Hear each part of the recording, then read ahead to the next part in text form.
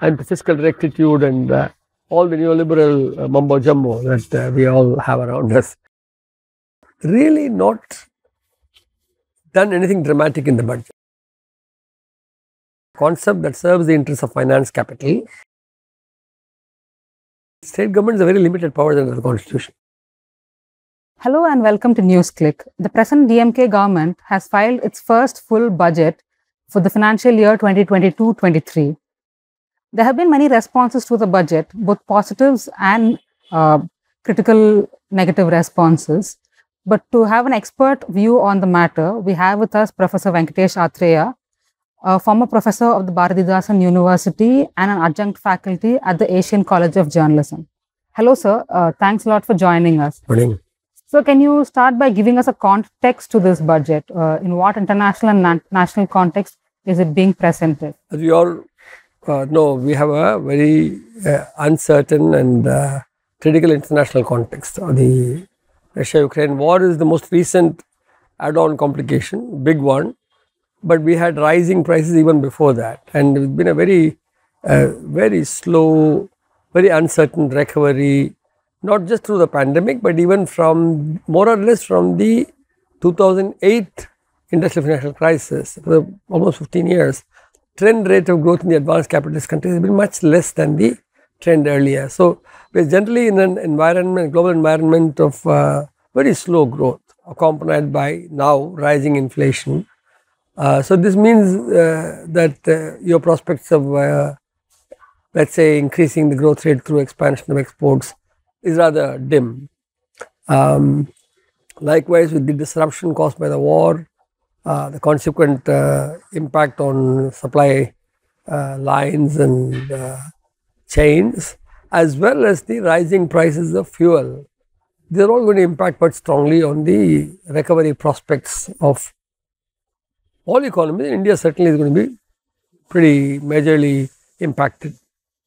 This is the overall situation. So it's not I don't envy PT Thiagarajan, because he's having to present the budget in a difficult environment. And it's, to make that worse, we had a national situation where the union government has been quite disastrous in its handling of the COVID pandemic and its policies. I would say right from the absolutely unwanted, unrequired demonetization, completely mad, to put it politely, and then followed by the chaos caused by a very ham-handed GST, all of which brought you to a very slow growth of the economy by 2019, got it much worse by the pandemic and the way the union government has handled the pandemic, both with arbitrary countrywide lockdowns and later on with flip-flops on vaccination.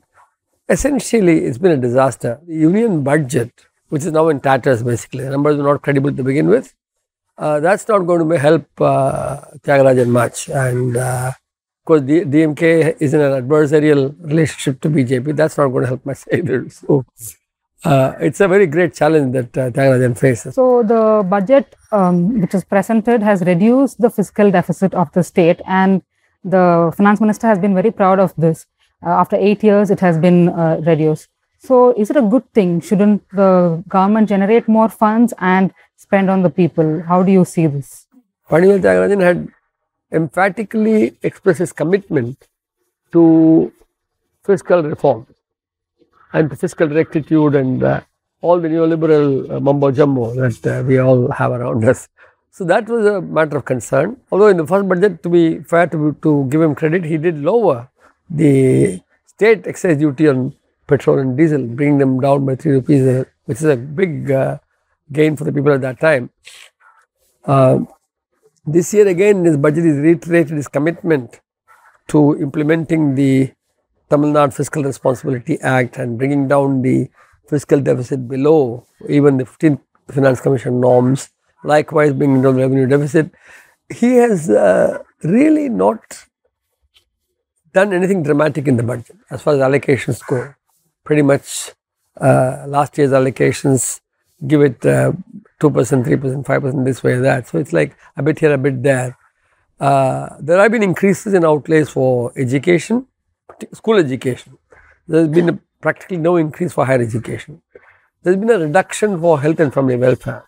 There has been a significant increase for rural development in Panchayati Raj.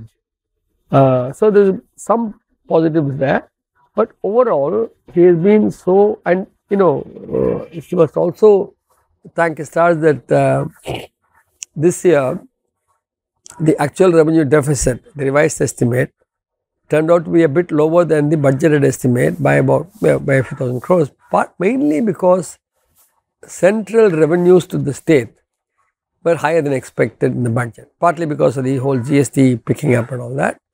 But that's a one-time thing, and the GST compensation stops in the middle of this year, June 2022. That's a matter of concern for the state also, and the Chief Minister has requested for a 2-year extension.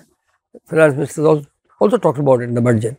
But at the end of it, what strikes you is that he wants to reduce the revenue deficit very sharply, and then the fiscal deficit to something like 3.9% is what he says in relation to a 8.3, but in relation to a target of 4.1. Yeah, it's a bit, the Finance Commission allows you a higher fiscal deficit this year. But let me stop for a minute to explain to the lay viewer what is this fiscal deficit all about. See, the fiscal deficit is a very simple and very ideological concept. Very ideological, and I mean what I say. It takes the total expenditure of government, okay, current expenditure plus expenditure that goes to form assets, capital expenditure, and then it reckons as legitimate only those receipts do not come from borrowing. In other words, all non-debt receipts is the lingo that they use, which means basically it penalizes government borrowing. It has a notion that governments have no business to be in business.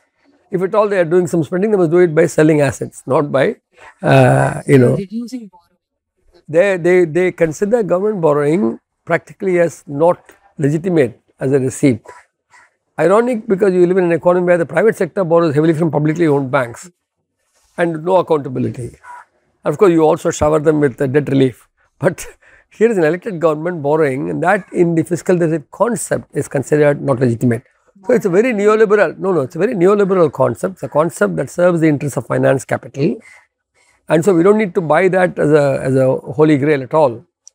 Now, with that definition, the only way governments can raise expenditures to meet people's needs would be either through taxation, which is frowned upon because then that in turn in the neoliberal regime means it's a disincentive to investment by the rich, by the private sector. So if you're not allowed to, if you're discouraged from raising taxes or even collecting existing taxes effectively by better tax collection mechanisms, then you're left only with selling public sector assets to raise resources. Because after all, the government gets resources in the following ways: 1, taxation; 2, surpluses of government-owned enterprises; and 3, charges levied for services the government provides to the population. That has been raised repeatedly, of course, but it's difficult to do so year after year, and in an environment like Tamil Nadu, there's a fair amount of resistance to those kinds of increases. The state governments have been denuded of taxation powers post GST Act. So now they have absolutely no powers to decide tax rates on commodities except for 4 items: tobacco, alcohol, petrol and diesel. These are the only items outside the GST, and the GST council is heavily loaded with the union government forces. So state governments, which are very large, in fact, they rule over populations about over 80-70 million, Tamil Nadu 80 million plus, as large as the Federal Republic of Germany or the UK or France, and yet they are treated like petty municipalities with no taxation powers. The old slogan used to be no taxation without representation in the old struggle for democracy in the US. Now there is representation but no taxation. So it's a very ironic situation where this is something that has to be fought. One must fight for the, essentially the change in the whole regime, taxation regime, with GST being questioned fundamentally. But that's not going to happen tomorrow, right? So GST has been a big, kind of impact on the states and their ability to raise revenues. The Other thing is basically the divisible pool, which the government of India, when it collects taxes, has to share with the states under the Finance Commission awards. Now, in that also, what the government of India has been doing, and this is something that Tyagarajan pointed out even last year in his white paper, it's been increasing the share of cesses and surcharges from about 10% of central tax revenue to about 20%, which means these are not shareable with the states. They don't go into the divisible pool. So, the states in general are hemmed in by the union government's very arbitrary measures in respect to taxation.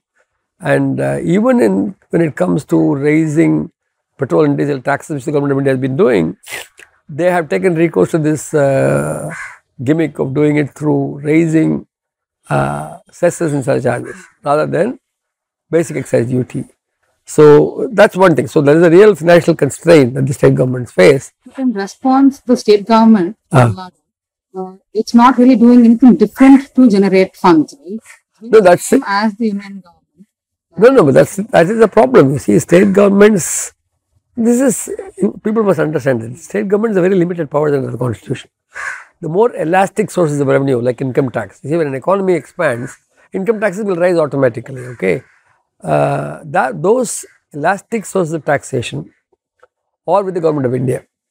And in the rates of taxation on both corporate income and personal income, which is basically decided by the government of India, the concessions offered by the union government over the last several years to the big rich well-to-do taxpayers, they have hurt the state governments because the shareable revenue goes down.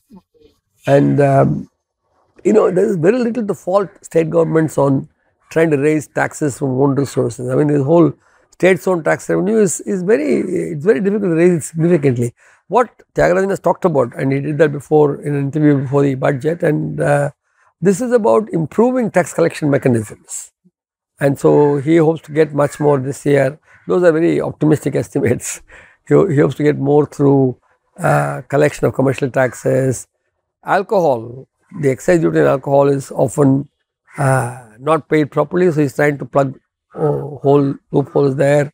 And so he hopes to, in fact in that interview he says that if we had better tax collection mechanisms, we could be actually recovering up to 2 to 3% of GSDP, the Great Gross State Domestic Product. The other thing, of course, is non-tax revenue. For example, state government has resources that leases out and so on. So there is some provision, there's some scope for state governments to increase revenue. None, I wouldn't say none, but far more limited than for the union government. So one can be sympathetic to Tyagarajan, but nonetheless, one must also say that there has been no serious effort to explore these avenues further, and or to mobilize other states in a common fight against the increasing centralization resorted to by the union government. Thanks a lot for joining us, sir, and laying out what this budget means for everyone. And thanks a lot for joining us.